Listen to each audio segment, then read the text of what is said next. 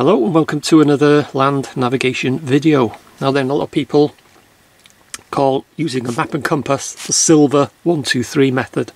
I use silver compasses, but you don't have to have a silver compass. It will work with any make of compass, but a lot of people, like I say, they call it the silver 123 because it is just 3 simple steps. Now then, say for instance you were at that dam there, and where you want to get to is the end of that track there. So that's where you are, that's where you want to get to.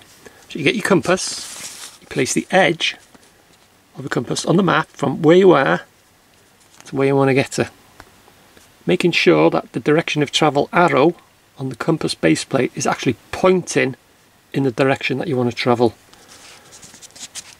So that's where you are, that's where you want to get to, direction of travel arrow pointing in the direction that you want to travel. So step 1, place the edge of the compass from where you are to where you want to get to. Step 2 is hold the compass on the map in that position and turn the compass housing until the red arrow on the compass housing is pointing to the top of your map, and the orienting lines in the compass housing are parallel with the eastings lines on your map, which is the lines which run across your map.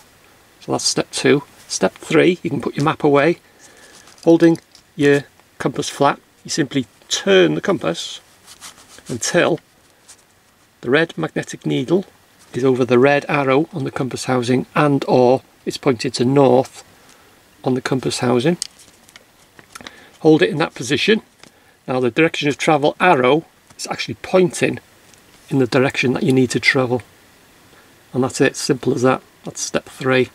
Now then, a few years back you would have to be fiddling about with magnetic variation to take a grid bearing, convert it to a magnetic bearing.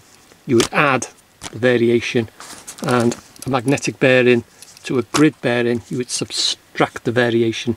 But in the UK that variation is so small there's no need to worry about it, and that's it, simple as that. 1, 2, 3.